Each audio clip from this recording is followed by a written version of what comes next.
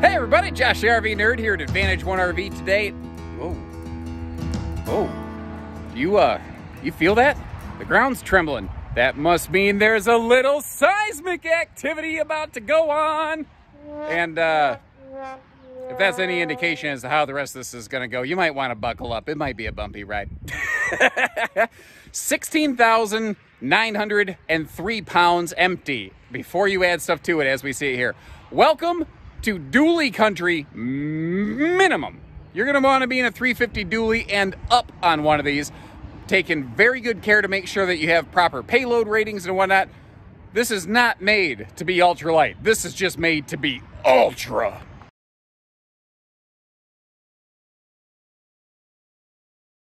So to kick things off, if we're talking toy hauling, I always feel it's the most appropriate to check out the rear garage space or, you know, outdoor patio, 3 seasons living room, as I think you very legitimately could consider this one right here.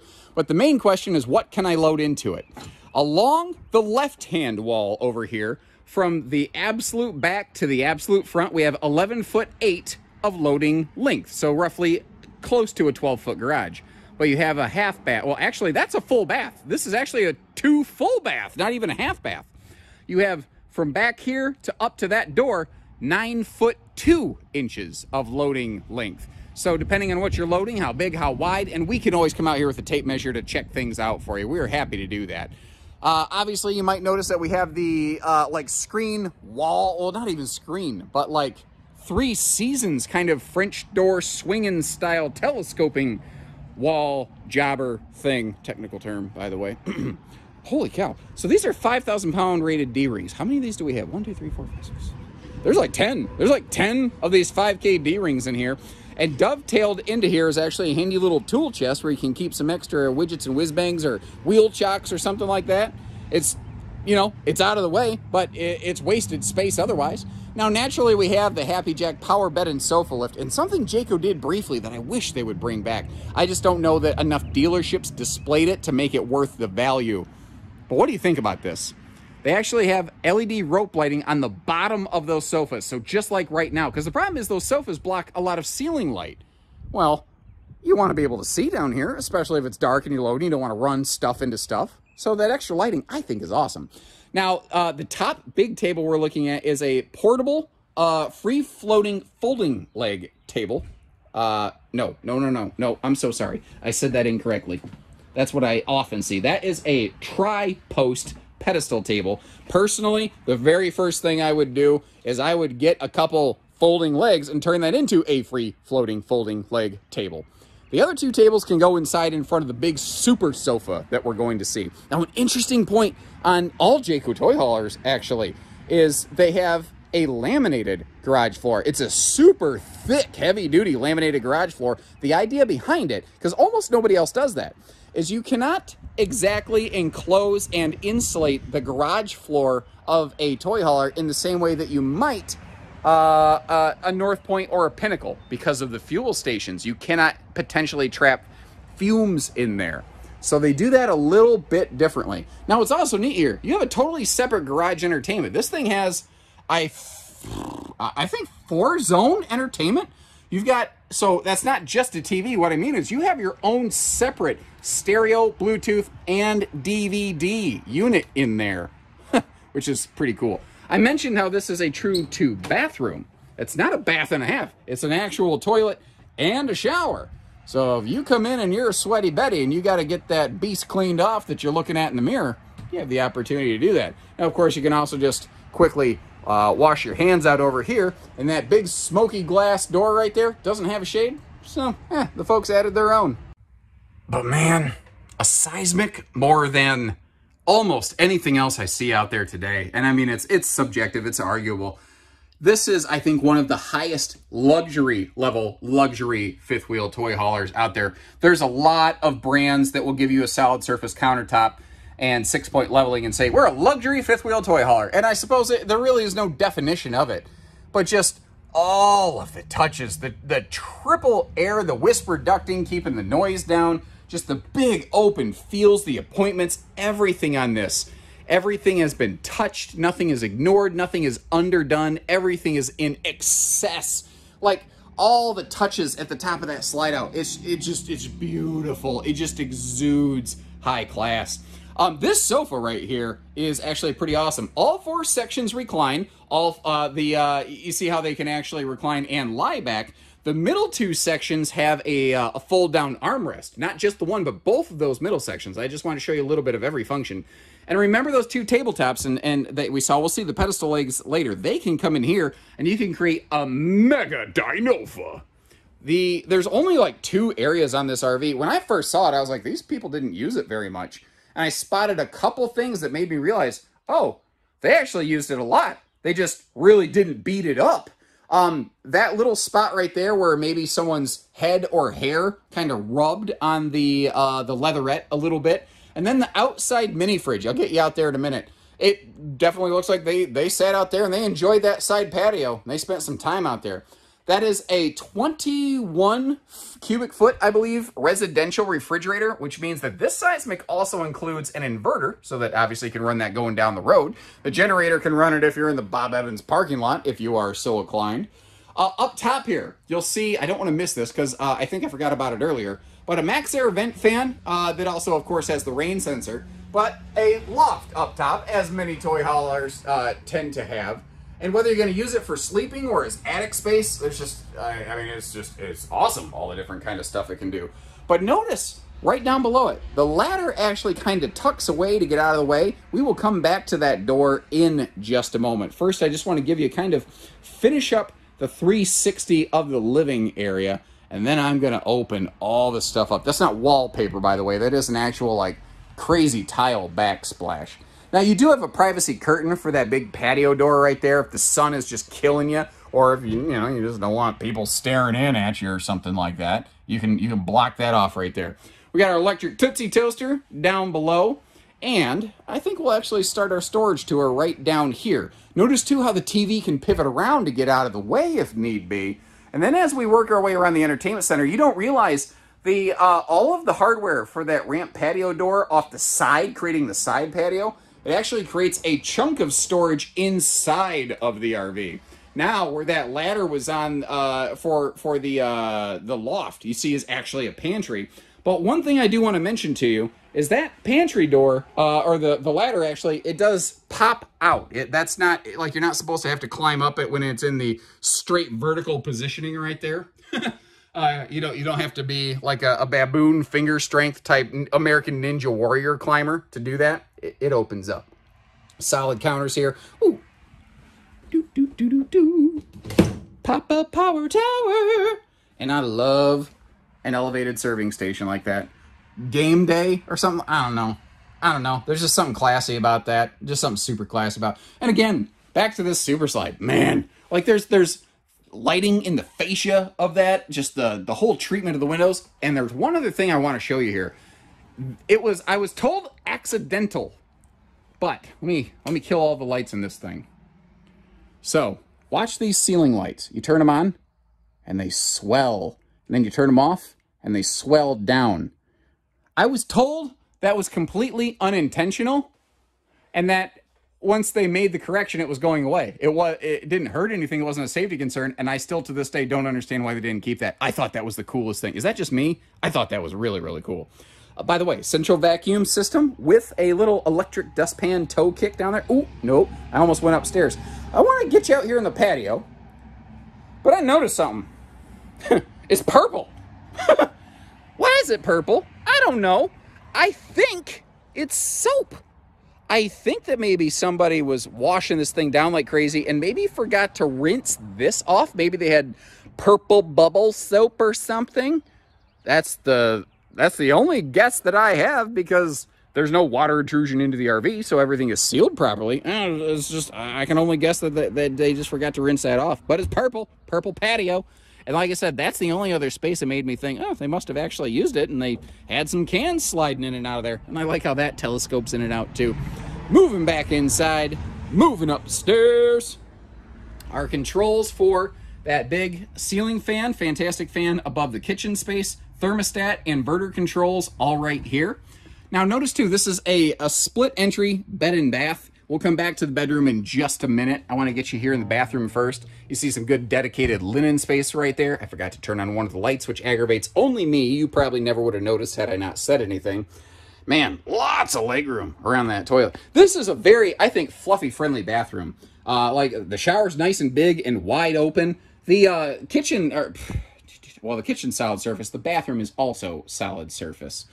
The double skylight above that, though, once again, everything on a Seismic is just, what can we do that is totally unnecessary, but so, so cool and over the top? That's what you're going to get here.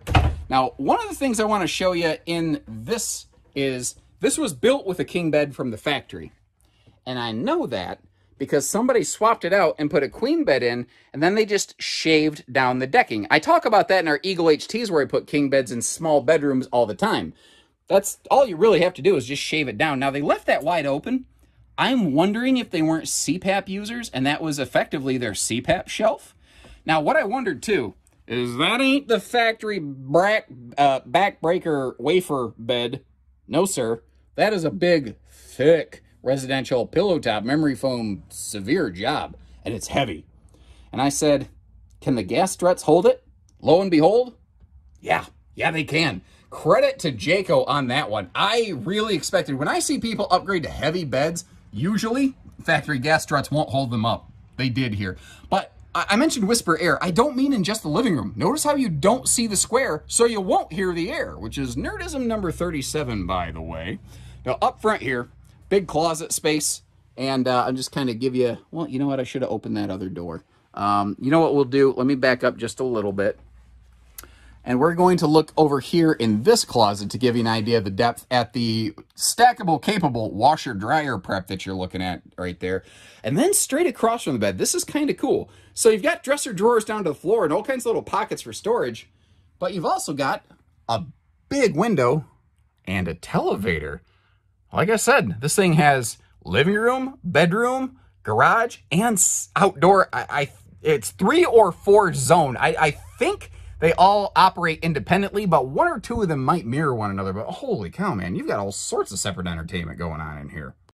And it was bugging me that I forgot to show you this side. We've looked at so much. I've opened every single thing up. It seems stupid not to give you a look at the dresser space here.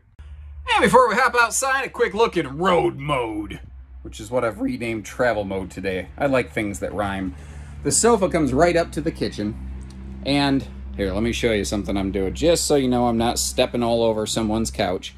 If you are willing to knee crawl across the couch, you can get around that, and you can get to, oops, I locked it instead of unlocked it. You can get to the refrigerator side of things. The freezer, we're not going to get to. If that's a problem for you, at least you know now, and I hope you appreciate the fact that we took the time to crawl around and show you all this stuff.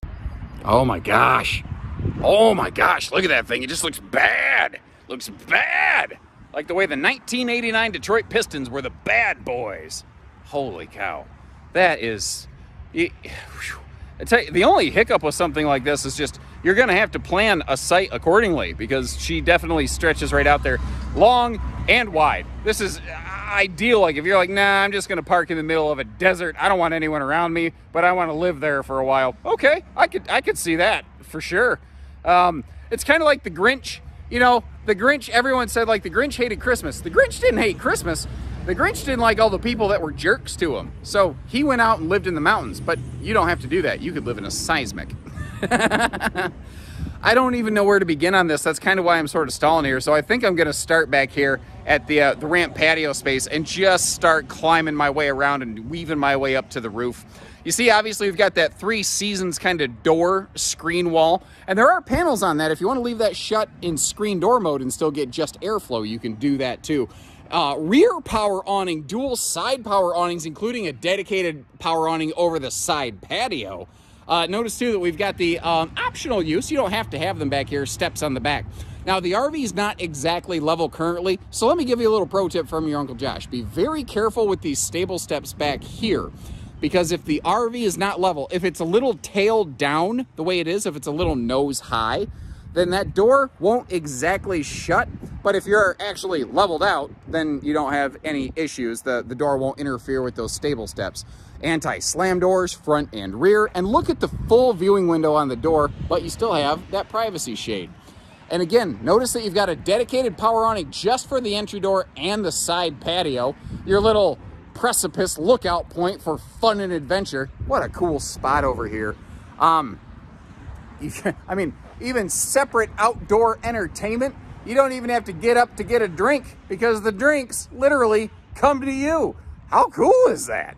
By the way, the power awnings that we're looking at here, obviously LED lighting below them, but this one's so long it actually has a center arm support on it. The pass-through storage on this is actually very respectable as compared to what you often find in a toy hauler. Because toy haulers are all about a big, giant garage, and this one's certainly not really a terribly different example of that with a big garage back there. But you kind of, you know, don't always get a good front pass-through because everything is shoved forward. Well, you see, you don't really have that hiccup here. Got that Onan 5500 generator, and when I was walking around the outside, and again, we'll get up to the roof, you might have noticed triple air conditioner. Seismic was literally the first towable RV in history to simultaneously run not just 3 airs and like juggle back and forth with 2 compressors and 3 fans, but all 3 compressors simultaneously. Seismic is actually where that began. So this is a triple simultaneous air system with that generator down below being able to power everything up. Obviously, we got the slide awnings, the nose paint package on this looking just, oh, this looks so good. And it's not, the whole body's not a paint package, but it reads like that. The way that the swooshes come off the nose, to me, it reads almost like a paint package.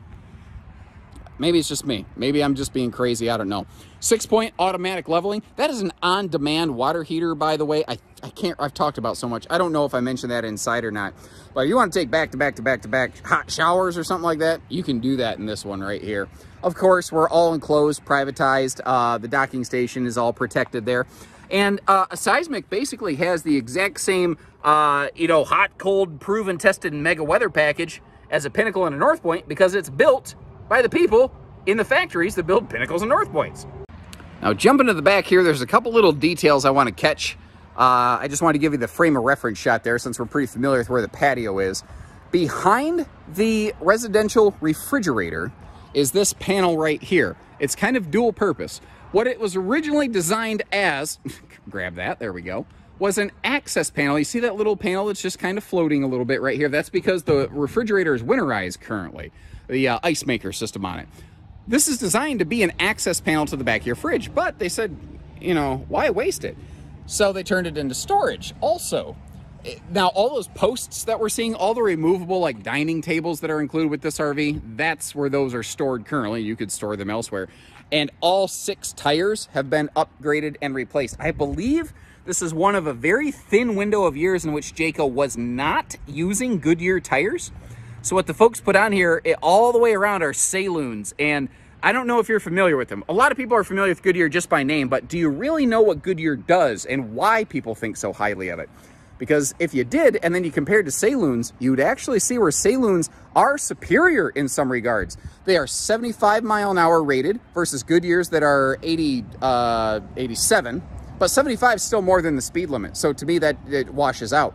But Saloons have like a longer warranty. They have some qualities that actually surpass Goodyears. They are the tire that is standard in the entirety of the Montana fifth wheel series, which is the #1 fifth wheel series in the history of fifth wheeling, by the way. And if you get on Montana owners groups, I'm a member of a bunch of those. I help out and I answer a bunch of questions when, people aren't sure about things. The #1 answer, and I mean by landslide, when people say, hey, I bought a used Montana, the tires are a little old, because Montana's hold up a long time. What kind of tires should I get? Saloons is always the answer, with 1 or 2 Goodyears sprinkled in there. Big luxury fifth wheel people know and believe in those Saloon tires. I didn't realize, I just talked for like 2 straight minutes on Saloon tires, didn't I? Apologize. I wasn't trying to make a soapbox out of it, but regardless. Now, you might have noticed this actually, the fuel station back there, but it has dual 30-gallon fuel cells. You have a separate fuel cell, one just for the generator, one for your toys. So if you want to run gas for the generator, and then you want to run something high octane for your side-by-side, this will do that. And I kind of thought real quick before we hop upstairs, I'd go ahead and close both patios and get my cardio for the day, which is okay. I'm needing it. I've been eating like a dumpster and being very sedentary. I wanted you to get to see both undersides of these so that you can see that they're not scarred up. And just, I mean, look at the gloss. Look at the high gloss on that skin. That is the definition of a mirror-like reflectivity, I think. And I really have nothing significant to report on the roof, which in itself is a significantly good thing because that means that there's no worrisome points. Like even the roof air units, the shrouds themselves, and like the darker skylights above the shower, nothing is weather checked and faded. Everything around here, everything looks good. The seals look good. Everything looks really exact the way it's supposed to. At worst, this front termination strip, I think, has approached a point. There is one little bubble right there. It needs a couple touch dabs, just spot sealant. That's it. There's nothing major to report up here. So if you're ready to shake things up, Seismic joke, you don't get those every day. What other RV channel do you get geology jokes? Nowhere, probably. I don't know. I've never looked. Maybe, possibly. Let me know if I'm wrong. Another thing I'd like if you let me know is, you like it? How cool is this thing? And what's amazing is not only everything that's on this, but the advancements Seismic has made since just continue to blow me away. This is just so over the top of where I am in my life. I envy anyone who takes one of these home. This is just, it's as much of a status symbol as it is a lifestyle, I think. It's beautiful. So if you're ready, we're ready. We get you traded out of it. If you just want it delivered somewhere, you don't got the big vehicle to handle it, we'll call people. We'll help make that happen too. Whatever you need, we'll make it happen. So take care, stay safe, have fun, and have an A1 day, everyone.